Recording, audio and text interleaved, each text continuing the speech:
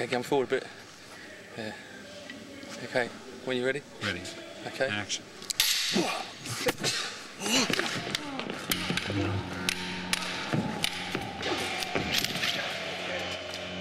I was looking for a kind of sword fighting that was reminiscent of what was in the movies that we'd already done, but a more energized version of it. Because we'd actually never seen real Jedis at work. We'd only seen, you know, old men and crippled half droid, half men, and young boys that had learned from these people. So to see a Jedi fighting in the prime of the Jedi, I wanted it to be a much more energetic and faster version of what we've been doing.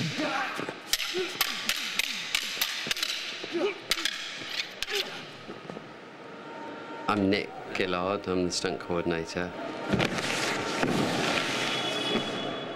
When I was 12, I was sent to military school, which I hated, so I left and ran away to the circus. I got on the stunt register when I was 18. If you get caught on your toes, just step back and then go in. Just try that. Okay.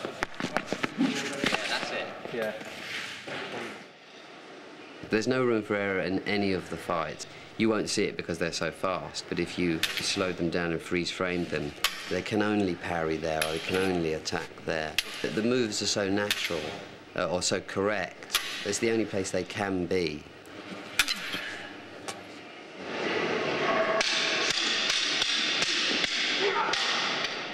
Since they had chosen such a short-range weapon, they would have to be so good if they're up against ray guns and lasers. So they would have studied every great sword fighting style and come up with a kind of mixture of kendo and samurai and every sword style there's ever been, and you know, a bit of tennis and a bit of tree chopping, everything that you could swing at. You can clock it super fast, right, like that.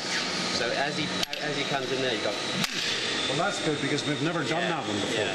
Cool. So, when we train actors, we would write a fight that may be a minute long, but that'll be in 5 or 6 sections of 6 or 7 moves only. So then we just go through really very slowly and then just start picking up the pace.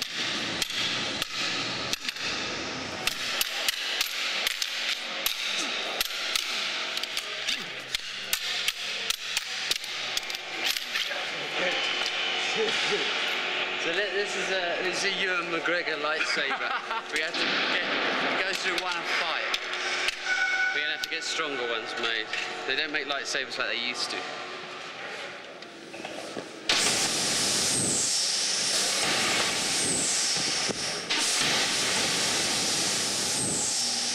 We shot a test fight to set this style, this sort of Jedi style. I wrote it very much like a game of chess played at 1,000 miles an hour. And every single move is a check. There's only one way out of it.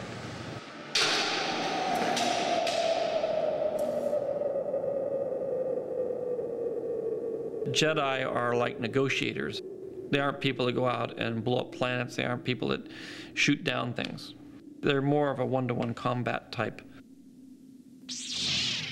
So I just want the form of fighting and the role of the Jedi Knight to be special and more spiritual and more intellectual than just a fighter or a superhero or something like that.